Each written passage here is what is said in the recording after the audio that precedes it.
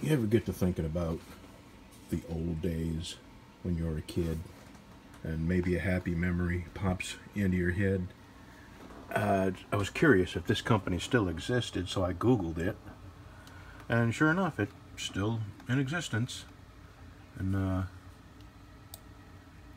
this is them right here. And the only reason I Googled them is because they were right across the street from this building, which was the building I grew up in, basically. It was my dad's welding shop.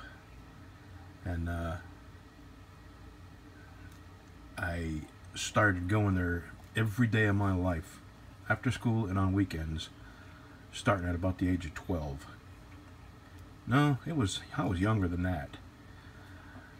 Down here is Camerata's junkyard.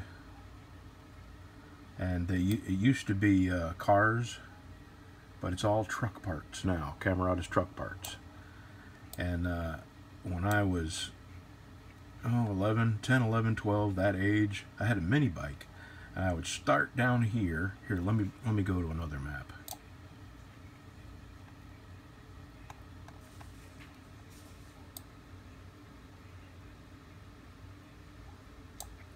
I would start down here, and I would ride my mini bike all the way down this road. Back then this was a dirt road with a lot of potholes and everything. And I would turn around right here and ride it back and forth all day long. And sometimes I'd be in the shop, which is right here. And that's where I learned to weld. That's where I learned to build things, right there. And I wonder if the people who have this building now know this roof wasn't here. Right back at the corner of this building right here was an underground gas tank. It used to be a fuel oil tank. And back during the 70s, they had an oil embargo. And my dad had tons of equipment he had to operate. Dump trucks and dozers and backhoes and track hoes and snow plows. So he sunk a huge tank back here and he filled it up with diesel fuel. And, you know, it was all on the, I mean, you couldn't do that now. My God, you'd go to jail. I wonder if it's still there. But when I was a little kid, I used to ride my mini bike from here over to this building. I'd go, actually this part of the building wasn't here, and they had a back door here, and just inside that back door was a soda machine. And in those days you had bottles, glass bottles that had deposits on them, and they would let me come in and get a soda as long as I brought the bottles back. So sometimes my dad would send me over there with a buck, and I'd ride my mini bike over here, and I had a basket on the front, and I would get 10 sodas, and I'd ride back over there, and whenever we finished the sodas up, I'd ride back over there and give them the bottles back. And they were cool with me getting sodas as long as they brought the bottles back. And, you know, I rode, probably for 5 or 6 years, I rode that mini bike up and down this road here. And when I got older, well, here, let me go to the end of the road. I'm going to tell you another story before I tell you that. Okay, remember this was all gravel road. And I would ride it right down to the end here, turn around and go back. And this corner used to be a house, and there was some people there that had a horse, and that was the only time in my whole life I ever rode a horse. They let me sit on it and ride it around in their pasture. No saddle, no bridle, no nothing. They just let me sit on it. And every once in a while, when my dad wasn't looking, I would come across this road. I'd come down here, and I'd drive down this dirt road, which it's not dirt now. And I can't remember what the business was, but I would come down here and I'd just make a big circle and go back. All the stuff is there. Back here, back down the road to where... Okay, here's a good story. Google this. Right here where my arrow is, this used to be a company called Old Fox Fertilizer. And right now, they fall under some kind of toxic waste super fund. And for many years, there was a building here, and they made fertilizer. The railroad tracks is right back here. And I used to ride my mini bike in that parking lot, blowing dust and breathing all that toxic stuff in. Come back out, ride my mini bike back down here.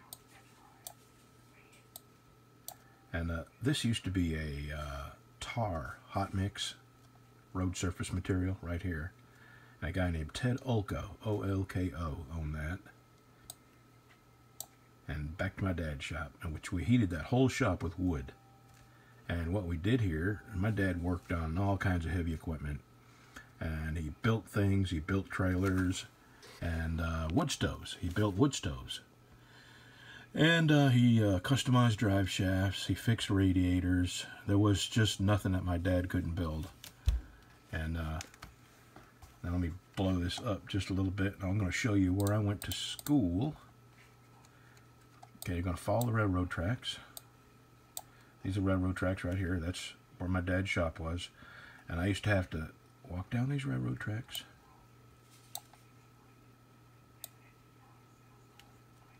And then when I would get to Moody Road, I would walk down this way to, this used to be called Enrico Fermi High School.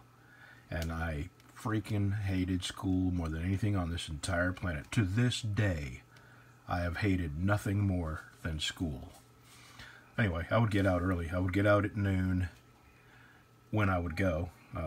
More often than not, I wouldn't even go to school. And I'd walk down that road at noon to this railroad track. Where was it? Right here?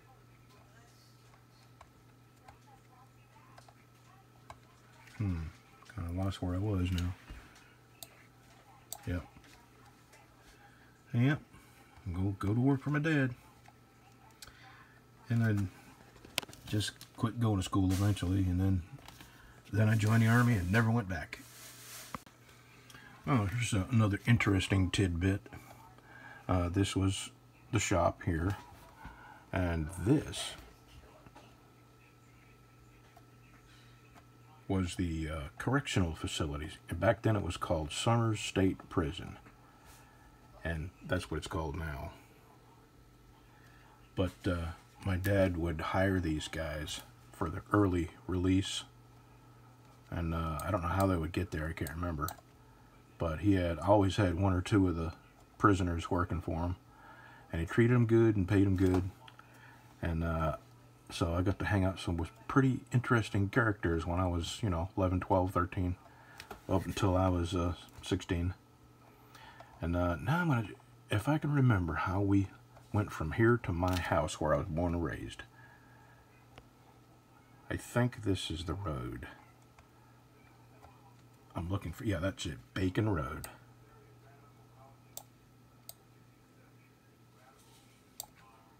And then this road,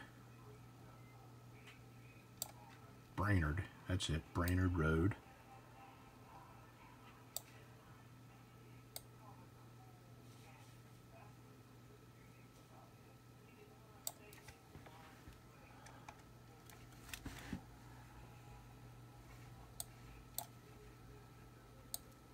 And then we turn right on Washington Road, and I'm looking for Roosevelt Boulevard.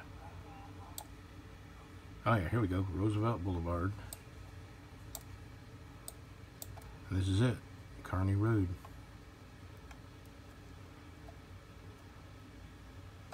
And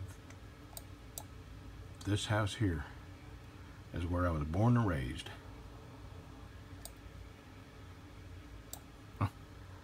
That was the Martins, that was the Jennings, the Suchys, the Maynards, the Kermays, and these people fought all the time, but I can't remember their name.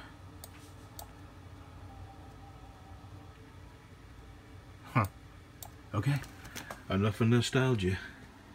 I've mentioned before that every morning I get up and check my email, and I have people that want to send me free crap. And there's 3 companies right here. And I've already done this. And I said I'm not going to do this anymore.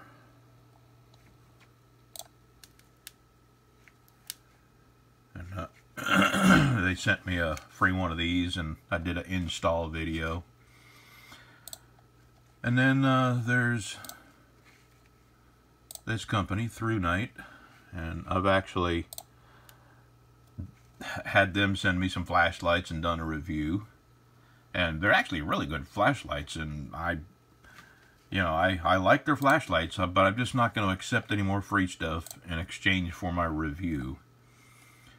I never did come across anything bad that deserved a bad review, but I have that fear.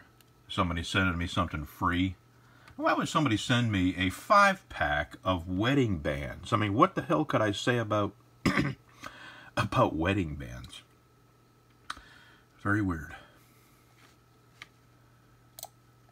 Alright, I just thought I'd show you that. I've mentioned before that I get offers for free crap all the time, and my new BC truck policy is no thank you.